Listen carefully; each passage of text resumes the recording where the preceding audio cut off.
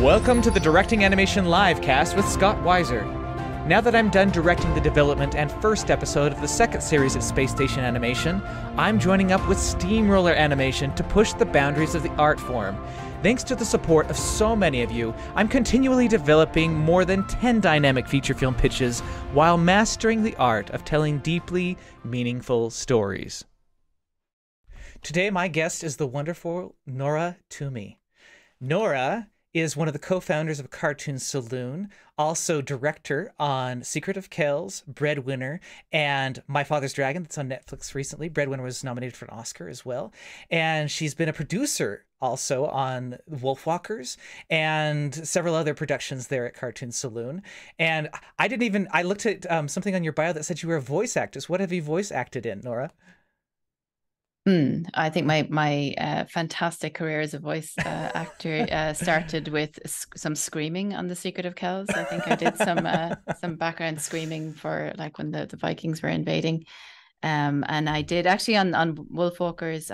There's a very downtrodden housekeeper called Bridget who tries to basically tells Robin that it's okay, just keep working, and you don't have to think, and just do your job and everything will be fine, and before you know it you'll be very old and bent over in that. I drew on my life as working in the animation industry for that role. You did fantastic at that role. That actually stood out to me, the voice acting on that. I was like, oh, that's such a good performance. So that's wonderful. Anything else you'd like to add to that bio or correct or? No, I mean, we I guess between myself and my partners in Cartoon Saloon, Paul Young and Tom Moore, we swap over roles quite a bit. So it's great to be in supportive roles for Tom's films, or for, Paul has recently stepped into director boots away from producing, which he would have done for more than 20 years with us. But even though we would have all started in animation college and all been all drawn together initially, we kind of step in and out of each other's boots. And then depending, way back in my early career where we were working on shorts and things like that, you would do everything. Like you would also try and finance and try and pull the budget together and the schedule together and that. And now we are over we're about 160 people at the moment. It kind of fluctuates a little bit depending on what's going on. And so we have so many fantastic people working with finance, crew, and we've, accounts crew, and we've HR and all of these kind of, official titles that are much easier than the early days, for sure. Yes. In those early days, when you've been through that, you can do so many different things that it kind of is remarkable to people. And at the same time, you're like, I did it to survive, just we wouldn't have finished the project. Yeah. Yeah, no, for sure. Absolutely. I remember with the shorts, like with me and numbers were not very good. I would easily drop a zero if I was in the middle of budgeting something, and I kind of go, okay, so it wasn't great. It was out of necessity, those early days. So it's great that there are people that are much better qualified and better at numbers. A little bit better. Might explain why we were so poor in those days. Yeah. So we had Tom on a year ago, Tom Moore, and heard his side of the journey. I'd love to hear anything about your perspective that wouldn't have been included by Tom. Just from your perspective, how was that journey? He's told me like the details of you got funding from a bank, and we did. Well, I guess, yeah. I mean, what I remember most vividly about the early years in particular. So we started back in 99, and Kells, I think, went into production in 2004. Yeah. And we'd made some short films. So I'd started out with a couple of short films. Some of them you can see on YouTube. There's one called From Darkness, which I distributed myself. Wonderful. With the film board backed it, the film board here in Ireland. But I remember it was like I had 4 or 5 35mm prints of this 9-minute short, and I was trying to organize, okay, if I if I see if I can get it into this film festival in France, and then get the festival in France to courier it to the next festival in Italy or something, then I won't have to pay for the courier myself. And so I was, trying to literally, figure out all of that stuff. So yeah, I mean, the baptism of fire of having to do many things all at once, even realizing, oh, if I enter it into this film festival, that means that film festival won't take it, I know. Yeah. Yeah, figuring all of that stuff out as you go, making those mistakes. If somebody tells you that, you'll forget it. If you have to do it and you realize, you realize it yourself, you remember it forever. And so the strategy of publicizing your film and that is something that's kind of deeply ingrained. No matter what the size of what you're working on is. Yes. So yeah, I mean, the great thing is about making short films is, it's kind of the same process for the larger films. You have to write it, board it, fund it, get the sound done, etc. So it's just on a much larger scale. And whereas if you go wrong with a short, and especially I think if you've come out of animation college, you can probably pull it together yourself, especially nowadays when you can, the software isn't that expensive, and computers are a lot more powerful than they used to be. Even if you make a bunch of mistakes, you can still pull it together. With a feature, you really can't. And because Kells was a co-production, it was fantastic. The film board here in Ireland put some money behind it for development. And then the first co-producer who came on board was from Les Amateurs, a studio in France, Didier Brunet, who was amazing. He just has such a trust in creative people and people who really want to get something made no matter what. And I think that's probably the most important feature in a director or producer, is just that no matter what, I want to get this thing made. I want to make something. I want to put something out in front of an audience. I want to tell a story. Yes.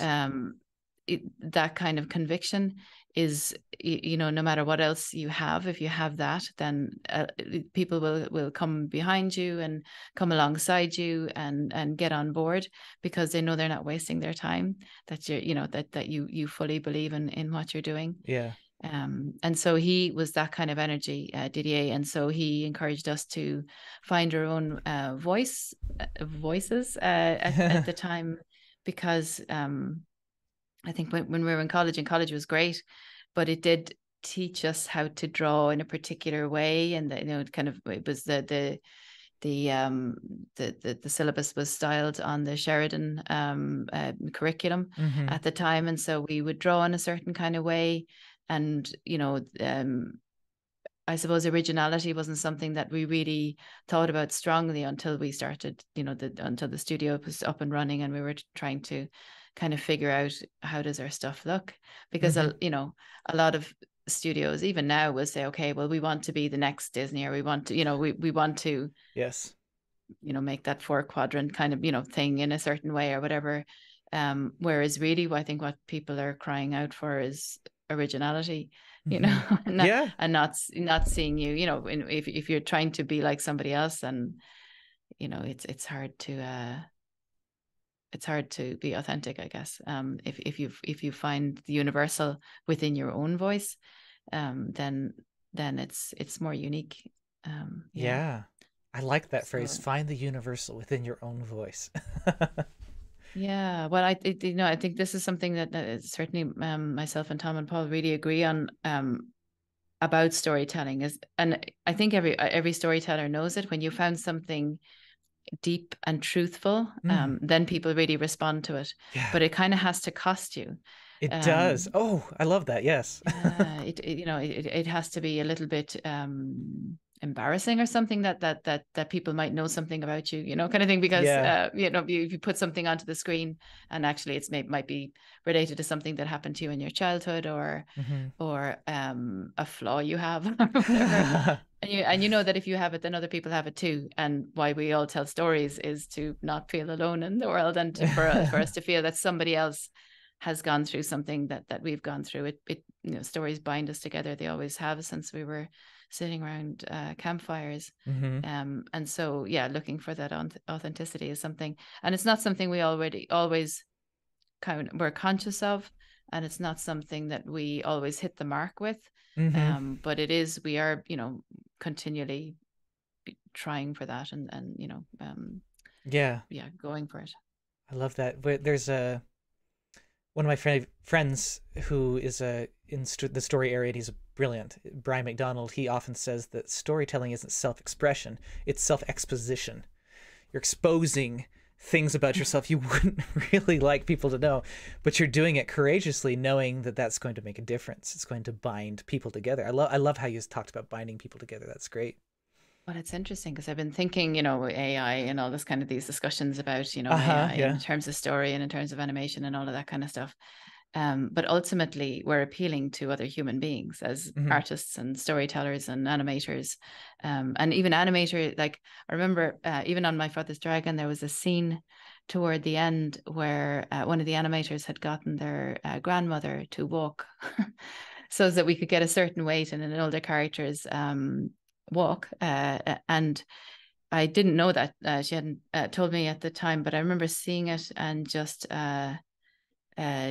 loving what she had done with it. I just responded to it instinctually because that's the way my mother used to walk, you know, and I don't know if that kind of stuff, like an animator drawing the person that they love and it's studying the way that they walk, and then, you know, me as a director responding to that in a way I can't even articulate, just going, oh, there's something really special about that piece of animation. I don't know if maybe it will, I don't know, but we're so highly tuned to understand when somebody's being false with us. Like if somebody's saying, oh, I love such a thing, and you know they don't really, or you know, or they're saying something that's not original to them or something, you know, but yet they're characterizing it as that. Look, we're attuned to, if somebody says I'm fine, and you can hear it in their voice that they're not really. We're so tuned to the falseness or the potential false, because it can be life and death, you know, from a primal kind of perspective as to whether you can believe somebody else or not. I don't know. Maybe we will. I don't know. Maybe. Yeah. Oh, it's funny that AI has been so much in the public eye because it's really it's already been around. We've already been using it, right? I type in an email and the email tries to suggest words for me to, you know, that's AI, right? It's I actually have a buddy who can program AI, and he says that AI is the wrong term for it. It's machine learning. You're teaching a machine to learn things, and then it will help you more in brainstorming or more in more in gathering information and just coming up with really quick iterations. But as far as like the human component, that's the part that you need to bring right to the table. Yeah. So yeah, that is it. And like good stories, I think, really involve that kind of sacrifice and sacrifice it from storytellers, telling something that you're a little bit ashamed of, that you kind of don't really want to admit, but you have to in order to tell a good story. I don't know if we ever going to get there with you know, an artificial way of coming at stories, because it's never going to cost an artificial being, I guess, or whatever, you know, to really expose something about themselves, I guess. I don't know. I don't know.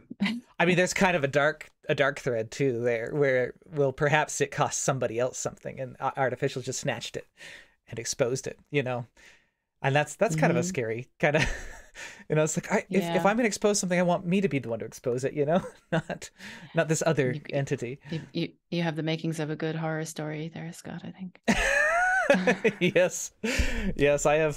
That whole debate has spawned tons of ideas for, I think, a lot of us who are, you know, generally, like, I think us artists, we really feel things really deeply, you know, especially when we're trying to be vulnerable and honest with our storytelling. And so when I first started seeing that become so big, it really did rock me, you know. I had many sleepless nights of thinking about it, like what's my place in this, and does my place even matter, you know? And what are other artists going to do, like Nora, Tom, and I also think of we mentioned G Kids, you know. Anytime I see a Studio Ghibli film or a Cartoon Saloon film on the shelf, I want to buy it, even though I already own it, you know. There's something about that. You know, there's something special there. And we live in this economy where everybody's seeking attention, right? And they get attention in quick ways. But then there are projects like the ones that we're trying to craft that we can bring people back into it over and over again without having to advertise it to them over and over again and say, hey, look at me, I have some cool thing AI spit out.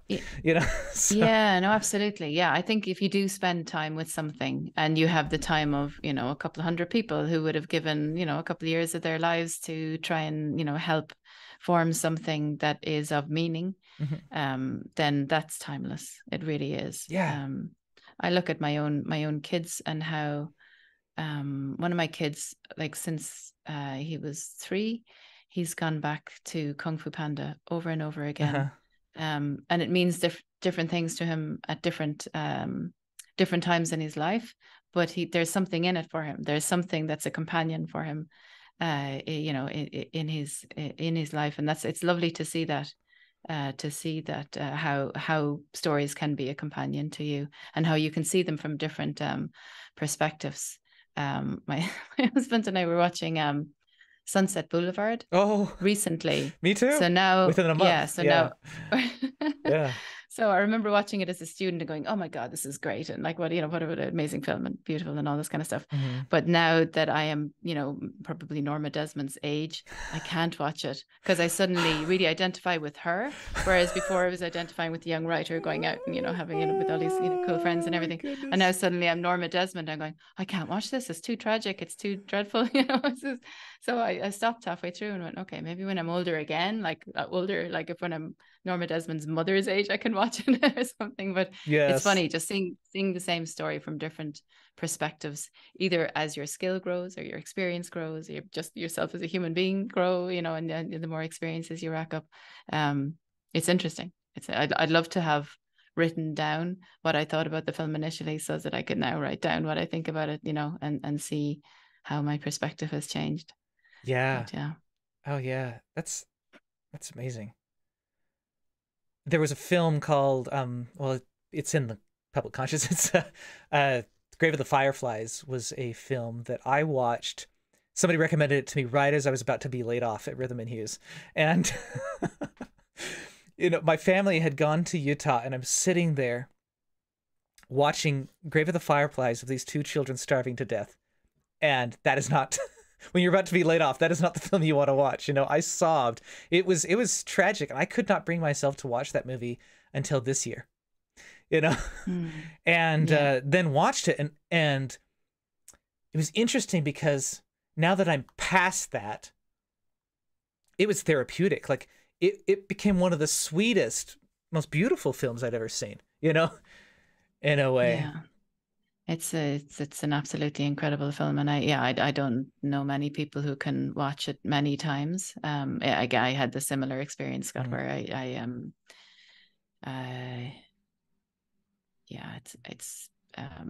there's something very loving in that film, in the way the animators give such beautiful attention to everything, every single detail. And even though the animation is at times what you consider limited, there's such beautiful decisions into what to show in movement, what to show in a pose.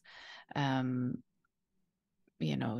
compositions, there's something about the style of animation and the direction and the decision making that are kind of loving things, and there's something again particular about the hand-drawn nature of it, which is another element of those scenes that are extremely moving,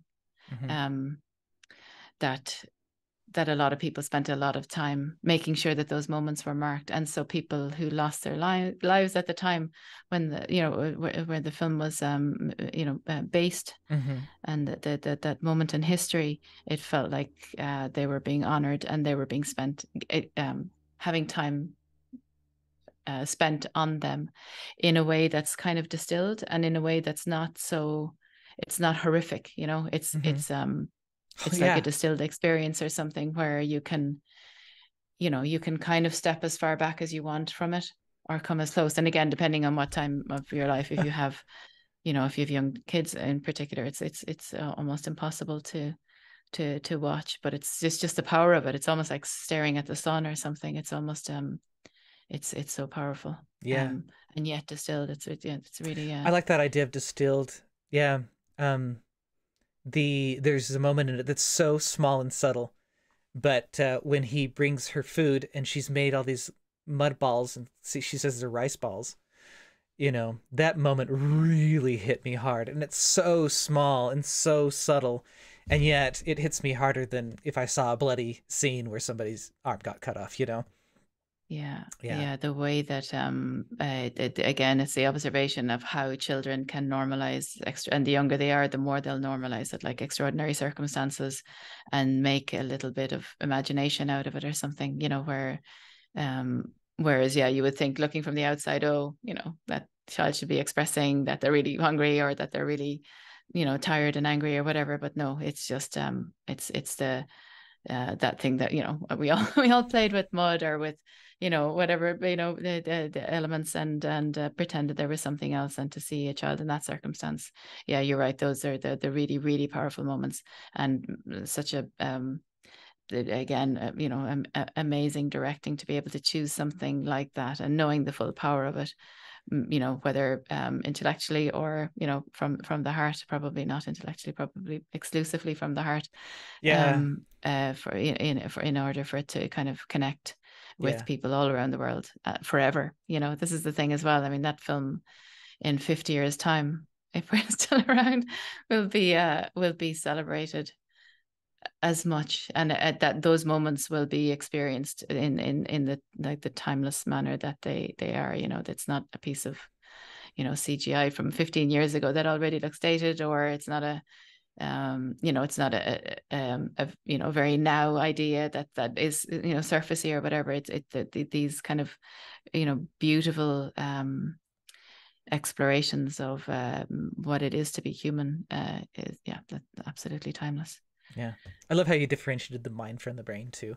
I think nowadays, especially, I don't know about in up where you live, but down here, it seems like we focus too much on the intellect, and that's there's much more to a human being than just the brain. There's the foot, the hand, the knee, there the heart, is. I mean, the lungs, there's just so much.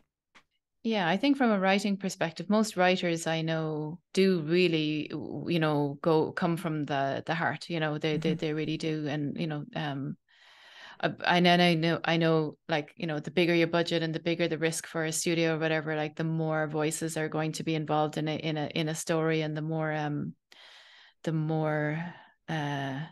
you need everybody to be kind of walking in the one direction, and you want to make sure that everybody's on the same page. And even though as a storyteller, you should always look for people to challenge you in a positive way, so that you're not just doing the first thing that comes into your head, or you're not doing something that's been unchallenged. Sometimes if you're working on something and you might be working on it for weeks, and you need to be in a cave, so to speak, in order to kind of get those first ideas out there, and to get those first moments, you really do need other voices, I suppose, to come in and give you a perspective on it, I guess, and somebody else's perspective, but again, in that way that that you're all kind of speaking the same language.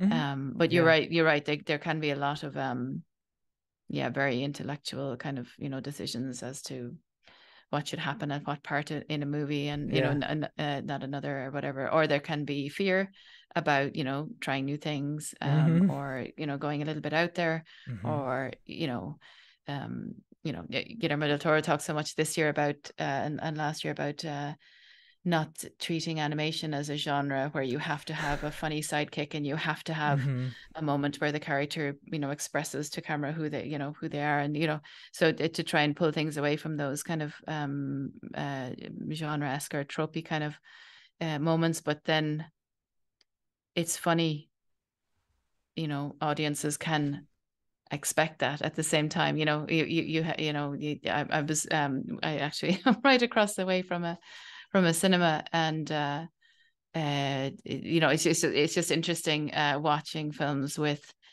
parents and young children, and I think children will they'll take any experience, that they'll grow with any experience. Either stuff will go over their head if you've got nice layered storytelling, or they'll engage with it in a way that you're that is appropriate for them. But oftentimes parents, I think, can say, okay, well, I'm sitting here in this film and there better be something for me, so they better have had the voice cast of somebody from my youth, so that I can go, oh, there's that person, I can keep interested, and the couple of jokes that go over the kids' heads, and and go into my ears. So there can be I think people do expect some, sometimes I think because of the way that we've watched animation and as a cultural thing in the US and in Ireland and the UK and Europe as well. We've a certain type of animation for most of our childhoods and most of our lives, and so watching animation such as Graham of the Fireflies, I've been to film festivals where children have been in films that they really shouldn't be in. Just because they're animated, they think, okay, well, it must be a kids film because it's animated. Yeah, 3D or it's 2D or whatever. That makes sense for sure. There's also an interesting thing about seeing a film alone. I think My Neighbor Totoro was this way, Song of the Sea was this way, Secret of Kells is this way, even Wolfwalkers was this way. I saw My Father's Dragon with my kids the first time, so I wouldn't know about that one. But seeing it as an adult was one experience, and then seeing it with kids creates a whole new experience for watching the film. My Neighbor Totoro in particular, I think that film was not magical to me until I saw it with kids. And then all of a sudden, it was this completely different film. And that's neat. Yeah, they make it their own completely. You're absolutely right. And what you think is going to connect with them mightn't. And then all children are different. And I remember watching The Red Turtle. Michael Dudowitz, the Red Turtle with my kids and their cousins, and they all kind of sat down. It was at home, so we watched it, and they sat down on the couch, and immediately the film started, they began to speak, and I was going to tell them, shh, be quiet, but then I didn't. I just was listening, and they were figuring out what was going on with the characters, and they were answering each other with it, and they were deeply engaged, like extremely engaged. But they were the soundtrack to the film. Yeah, there was a whole, and there were times where their conversation would fall away, and they would just kind of watch, and then it would spark up again. And it was like another element. It was like Michael had left 60%, even though the film it was already 100% for me, but like he had left for that. I don't know, it was a magic moment. Watching, for me, watching the film was incredible. But he left so much space for them to participate in the film. It was incredible, and I'd never thought of animation really like that. It was just amazing. Sounds amazing. My goodness. Me watching it was on my own was a completely different thing. I'd already watched it at that point, and I'm gonna show them, and then I was going to tell them all to shut up. With my short film Layers, it was very interesting. With adults, I got these very different responses. There were some adults who'd be like, I didn't get it. There were some adults that were like, you're playing 4D chess here. This is really layered, and there's all kinds of cool things in it. And then there were some adults that were just, I like it, right? But with kids, it seemed universally, they just knew it. They knew what it was about. They could tell me what it was about. They were really engaged with it. It was almost like there was more of a universal experience with the children than with the adults too. So that was fascinating to see. I wonder, I guess children, even though they often look like they're not listening, or they don't look like they're paying attention, whatever, they actually do on a much greater level than adults. Adults often will watch something and try to form an opinion on it instead of just let it wash over them. We had a similar enough experience when early on with the Breadwinner, before it was released, probably halfway through production, we went and took a lot of students, teenagers, to watch the film with their teachers and some of their parents, and I stood in the lobby of the cinema afterwards, and so the children coming out, and they're all talking to each other, and then the adults came out with, red eyes and said, I really don't think that's, it's too much, too much for children. And that, but the kids were fine. This is so adults thinking about how a child was going to interpret this, or was interpreting it, was upsetting for the adult. Yeah. Rather than just, and again, children, and especially like I said, if you're aware of how you're telling a story and aware of how you're layering it, then they'll get what they're able to get in the way they're able to get it. Mm-hmm. Like me with Sunset Boulevard, there was a whole level of horror there that I wasn't aware of until I came close to Norma Desmond's age. So that's it's the story is constantly surprising. It makes me wonder if there's a trick that a filmmaker could use, not a trick, but a tool that a filmmaker could use to get adults in that space, the space where it's like, oh, we're kind of kids again, we can just let the film wash over us and have an experience. I wonder about, it's great seeing actually the cinema that's across the way filling up quite a bit now again, which is fantastic, because after COVID, we weren't sure what was going to happen, or whether people would be so used to watching things in their living room that they wouldn't want to go back to the cinema. But there is that thing you were talking about earlier, the shared experience. When you're feeling something very emotional and there's a stranger that's sitting over there and they're feeling emotional about it too, and there's something really affirming about it, to think that we're both human beings, and we can watch something happen with a character, and both there's an energy in that that is amazing. But I wonder, with everybody's concentration spans these days, I notice myself the amount of my concentration span, because I'm bombarded with things, social media, and even choice, like so much choice. I went to see, I can't think of the name, Smooth Talk, a film from the 1980s. I went to see it at a festival at Virginia Film Festival last year, and it was the first time in a long time where I'd been to see a film that I didn't really intend to go, that somebody else, my producer Julian, bought tickets for it, and we went to see it, and it was an amazing film, a story, a really nuanced, brilliant story told in a way like I really wouldn't have chosen in a million years to watch that film. I just wouldn't have struck me as something that I wanted to see, but it kind of made me yearn for a time where, in the summertime, you had maybe one or two films that might come up, that there would be there's something that you want to see, or you wouldn't be such a 6 or 7 films every week that what are you going to watch? Yeah. So before we do a deep dive into your process, we've just been talking about a lot about our favorite stuff, which is great. There's a person named Mona from France, an animation student. She's just talked about how Cartoon Saloons films are such a huge inspiration, and thanks you for your wonderful work, and wonders what advice you'd give to an aspiring storyteller. Thank you for the question. It's an interesting one. I think there is so many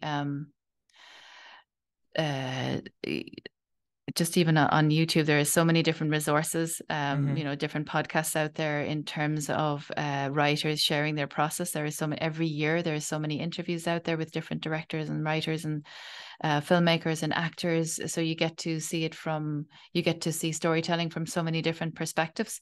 I would absorb as much of that as you can, Mona, but I would also just live.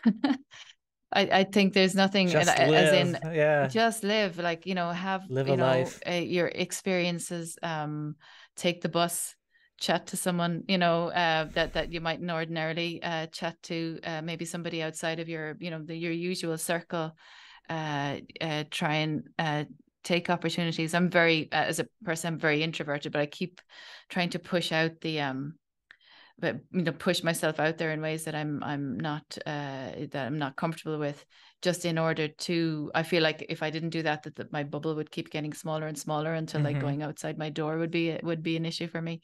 So so I keep pushing that out, but then when I do, I'm always so inspired just by other human beings, and so just making sure that you and keeping a journal, so that if you do meeting interesting people, or even hearing about something interesting on the news that you might have a perspective on that you mightn't agree with in a year's time or whatever, like that, just thinking as deeply as you can, questioning as much as you can, writing as much as you can.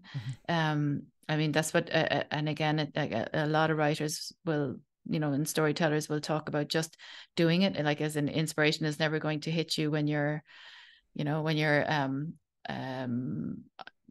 sitting on a mountain or something like that, staring out into space. It's probably going to hit you when you've written something that's so god awfully embarrassingly awful that you have to rewrite it 7 times, and maybe on the 8th time you might get it, or when you show it to somebody else and they might say, oh well, maybe if you try it this way, that's when it might start to work.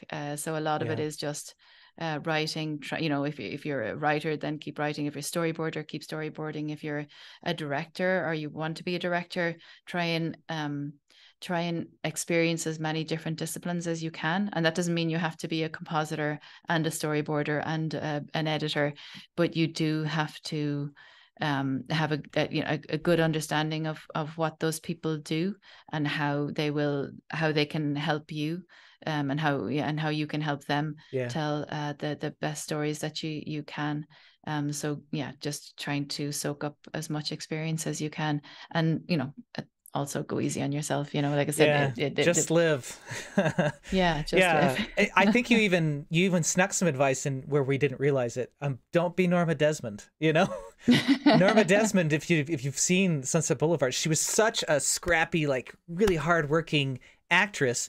She makes her mark, she becomes famous, but then when the success is removed, she was so removed from life, she couldn't live anymore. She had to just always look back at the past and relive that. And so she was living in the land of the dead pretty much, for the rest of her life.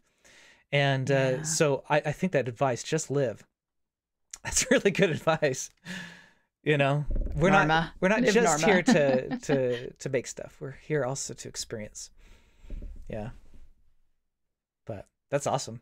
Let's do a deep dive into your process. Like, how would you describe your process of directing a film? Well, it's interesting because right now I'm back at the beginning, and like drawing a lot. I've got some drawings on the notice board behind me, and writing and studying again. So I'm gone back to studying life drawing and studying screenwriting again. So even though I've been doing this in some shape or form for nearly 25 years, you have to keep learning and relearning, and always assume that you know nothing.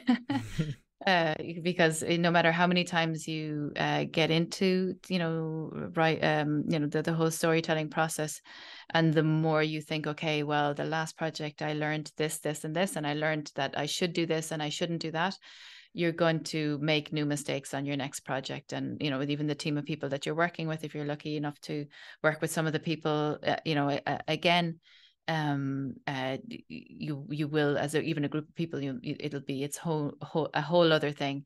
Every film is its own thing. And even though I remember on The Secret of Kells, in the middle of it, where we were making the film mostly on paper. It was a co-production across a number of different countries, so we were shipping paper from country to country, and hoping that it would all come together as a film in the end. It was a difficult process. We learned a lot on it. The Secret of Kells, I remember we were really interested in, because we were growing so much as storytellers, just trying to do that thing of layered story where children wouldn't be, utterly traumatized by the climax of the film, trying to layer the story in a way where we weren't showing everything that we were kind of the themes that we were exploring, we weren't pushing them all onto the screen in a way that was going to exclude some of our younger audience. So I guess in animation, of course, your screenplay goes through the ringer quite a bit in animatics. So we traditionally here, you do about 6 or 7 drafts of a script. You think, okay, well, this is it. This is this is the film. Yeah. You take it into animatic. By about halfway through that first pass of animatic, you have to bring your writer back, and you're saying, okay, well, this thing that we, looks so good on the page, it doesn't quite work when you really start to, involve the visuals and make sure that the visual storytelling is up there front and central. And so you start to try and take the things apart that aren't quite working there. Oftentimes, while you have a team of people, you might have layout people that are looking to start on the project. You have a storyboarding team that are all looking for briefs and that, and you might need to start taking the story asunder. Again, we try to work really roughly in storyboard animatic. We try not to be seduced by the beauty of gorgeous panels. We like our panels and storyboarding are working panels. We do have scene illustrations, and we do have our art director will have a really good handle on how the film looks and how the storyboarding process feeds into the art direction and vice versa. But we work that storyboard for at least 4 or 5 passes. And again, like usually the beautiful storyboards that are left are the ones are few. On your last pass of your animatic, you've got the scrappiest of drawings. As you really feverishly work to figure out that story. We'll do like a temp track of like the voice track before we bring on our actors, just to make sure that we not to be prescriptive for the actors or anything like that. It's just actually to know how much freedom they have. So if your actor comes in, because it's an expensive part of the process, you also mightn't have great access to your actors. So knowing what you want from them is great. Being able to describe it, and especially if you're dealing with younger cast members, you do need to kind of know your animatic in your head without having to play it, and you also need to know like something I find kind of interesting with the storyboarding process, and then our voice actors and the physicality that's needed from voice actors, even though they're in a dark room with a microphone and they can hear their own voices really clearly in their headphones, and that oftentimes even the most experienced actors will get very low and intimate with their performances. So you have to keep it saying, okay, well, actually the camera's way over there and you're running now, and and there's somebody chasing you, and that's how your line is coming across.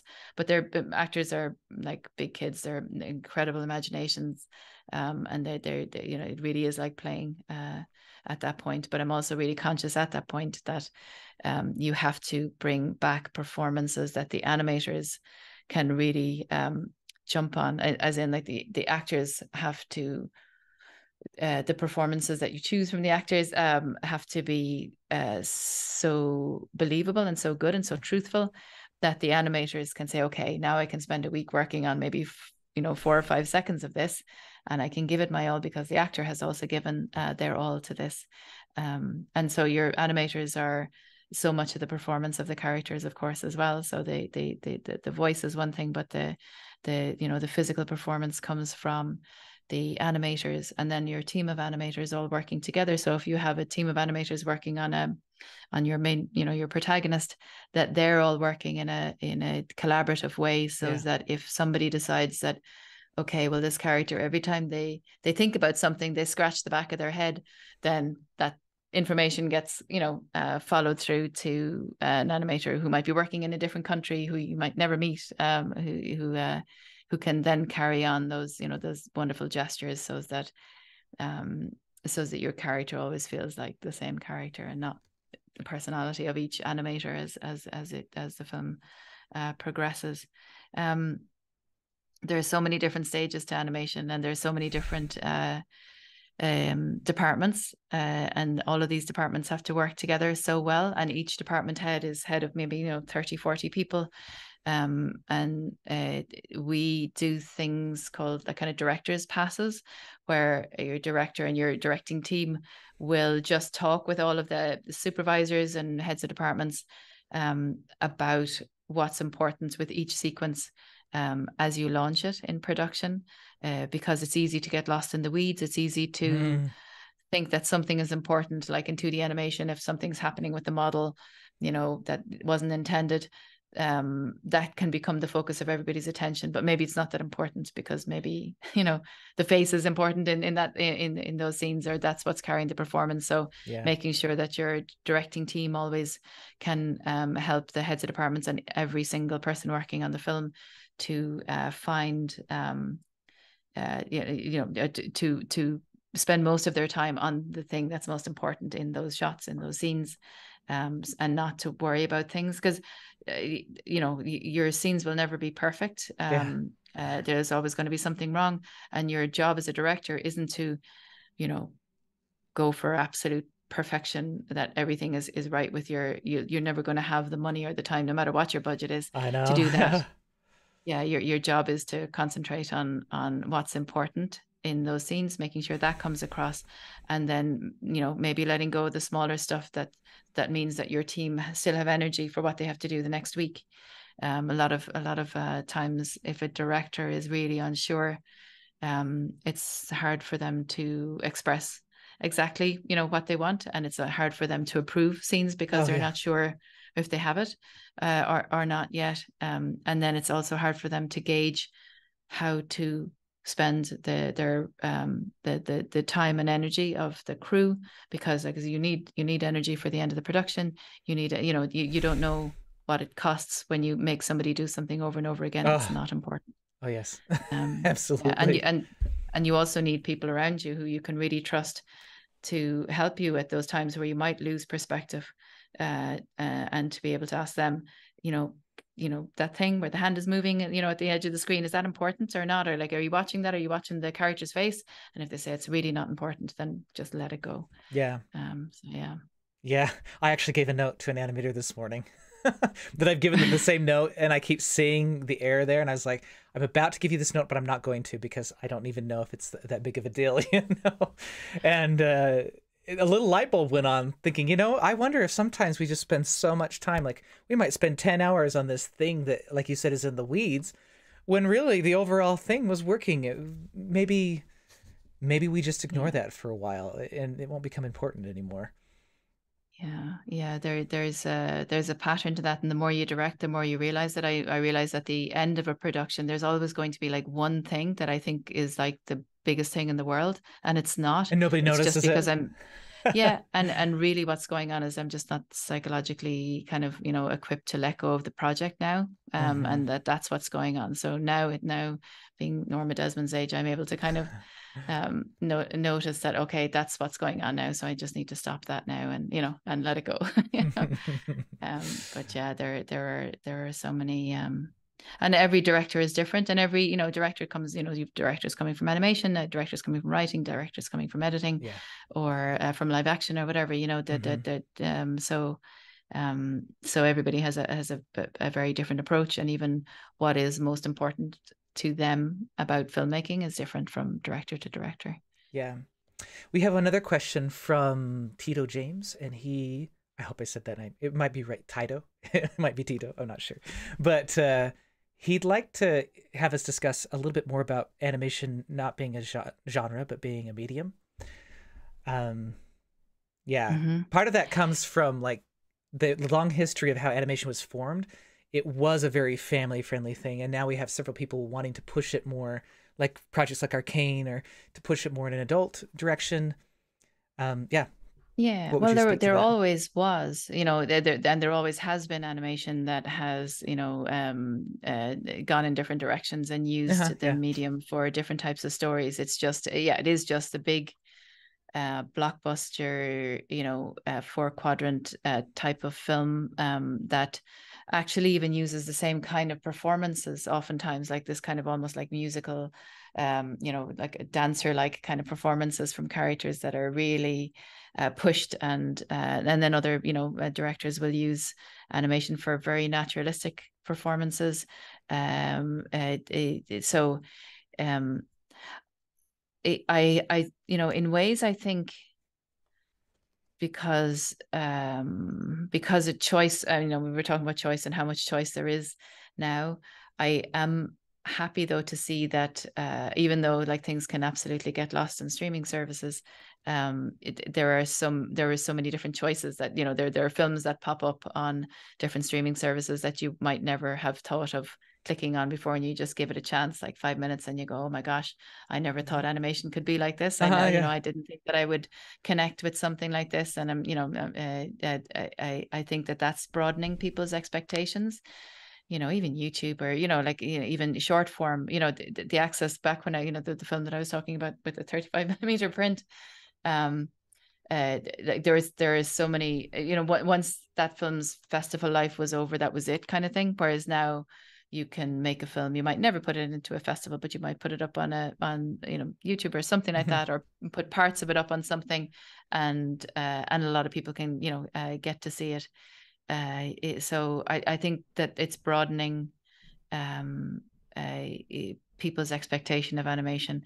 When you think about even what animation is, I mean, Avatar is an animated film, even though it's not advertised as such yet. Some incredible animators worked on it and really honed those incredible performances. They had massive teams, much bigger than Steamroller worked on that. Several of the artists I've worked with have worked on that. It's so this is it. It's like, what even is animation? Or you go to any of the superhero everything's films, animation like now. they're 80% animation. So so even what when people say, oh, but your film has to have a sidekick, and you have to have a magic element, and you have to have a song, and you have to have that's a particular type of thing that people are pointing at, and then you get funneled into that.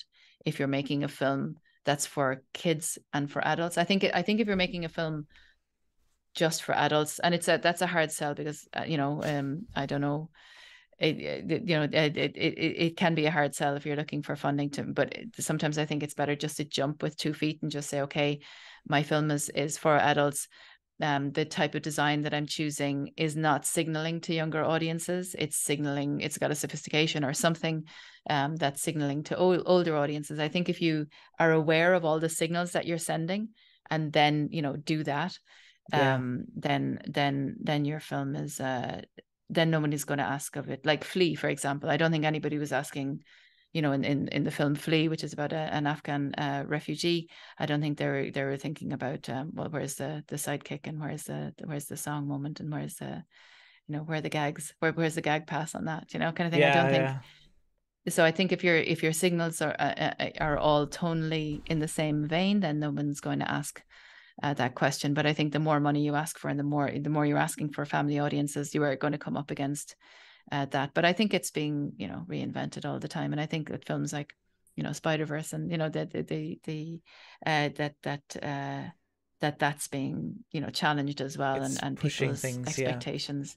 People aren't feeling shortchanged if they don't get exactly what they think they should get. That's cool. We're coming up toward the end of this, and my question I usually ask is the get wiser moment. You actually already touched on this subject multiple times, but the question is, if my goal is to get the highest clarity of truth into a story, what approach would you recommend? The highest clarity of truth. I said truth. I might change the word to meaning. I changed it to meaning last time. Yeah, well, I think if you can really, like, in an honest way as possible, like, move yourself with what you're doing, and you can, I think if you hit it and you feel the power of it, then and if others feel it too, like and again, you have to be careful with who you, especially with animatics and things like that, you have to be careful with who you ask advice from, and make sure that there are people that are in the same sensibility as you. They don't need to be in animation or whatever, but they do need to, because I've heard situations where you get like a whole bunch of directors into a room and they're all like, well, what I would do there is I do this and I do that. You're not gonna, exactly. And they're not actually the worst advice. Is what you would do. They're not actually, exactly. They're just proving how clever they are, as opposed to kind of helping you with the story that you're telling, or understanding what the story is that you're telling. So oftentimes the best people to ask are editors and writers and people who are actors, people who are used to kind of working in a very collaborative, that it's not, that you're not asking auteurs, I guess. And then I think Meg Lefauve, who's the writer on My Father's Dragon, was saying that you have to be careful who you ask permission for, because some self-sabotaging thing that you can do when you come up with an idea is tell the person first who's going to knock it down. So you don't have to do it, and it doesn't have to be a failure. So I thought it was really wise, as to like just being careful of yourself. You just don't and again, like, through my career, I've met people who said, well, I would have done this, I would have followed this career path, but somebody at some point told me I shouldn't or I couldn't. So I didn't. And going, well, but they don't have power over you, and, and not that, like people, are wounded for different reasons. And oftentimes people ask others for permission, and they don't need to. But yeah, so the truth, I think you'll feel it. And then the thing is that when you do, it's probably going to be really scary, because again, you feel exposed. You feel like, oh no, and that this is something I don't really want people to know. And they'll probably see right through, and they'll go, oh my God, that's because you. So but then just being really courageous. But being courageous with that. Because if you're able to touch that moment within yourself, maybe it's coming from something that happened to you, or something that happened, or something that you, like I said, something that you're maybe not that proud of, or whatever in yourself, others will respond to it, as well. And even so, your audience will, but your team will too. If they know that the story that you're telling has cost you something, then they'll say, okay, well, I'm gonna spend this year working on that then, because if it costs you, then I can trust you. It's and I think if you have that, then just hold on to it, because it's really lightning. It's really it's difficult, and it's difficult to hold on to, and it can be destroyed so easily. And so and you have to be, but you also have to be prepared for that. It might not work. You might feel it, and you have to just go with it anyway. And if you succeed, you succeed. If you fail, you fail. But you just have to get up and go again, and be resilient. Just follow your passion. Yeah, that's great advice. I love that. Also, when showing it to people, I had an experience this week where I had just sent it off to a potential deal person, and and then immediately I could see what was wrong with it, and so I went and showed it to some people, and all they told me was, oh, it's great, I love it. But I was like, I'm gonna change it anyway. So I went in, because I could just feel there was something not clicking in the honesty area about it, and then showed it again, and it actually did click better with the people. Wow. So you have to really listen to that. So that's amazing advice. Wonderful advice. Yeah. And not listening. I mean, again, because like if you ask for notes from everyone, you'll get notes from everyone. But if you're getting the same note a lot of times, or if there's one that really kind of, you might first say, oh no, that's all completely wrong, and why I did that was, blah, blah, blah, blah, blah. Oh yeah. But then that night you're thinking about it still. Those are the ones that you have to listen to, the ones that kind of haunt you and that follow you around. Haunt you, yes. Absolutely. Wonderful. Well, is there anywhere you'd like people to engage with you or your work at the moment? Well, Cartoon Saloon, we have a number of things coming up. We have Screecher's Reach, the Star Wars Vision short, is coming up on May the 4th. Oh, nice. Yes, on Disney Plus. We have a number of projects in development. We have a preschool show that's in production, that's called City Sundays for HBO Max. We have Puff and Rock, which is a preschool show, which is a beautiful feature film, which is going to be released in Ireland this summer. But so just on Cartoon Saloon, social media, Instagram, Twitter, etc. And those links are all down in the bio in the show notes. So great. Well, thank you so much for being on the show. And until next time, Scott. Yeah, my pleasure. Until next time, I hope we all get a little wiser. Thank you for watching the Directing Animation Livecast, hosted by Scott Weiser, audio version edited by Kira Horowitz, copyright Scott Weiser LLC 2022. Don't forget to subscribe on YouTube and ring that notification bell.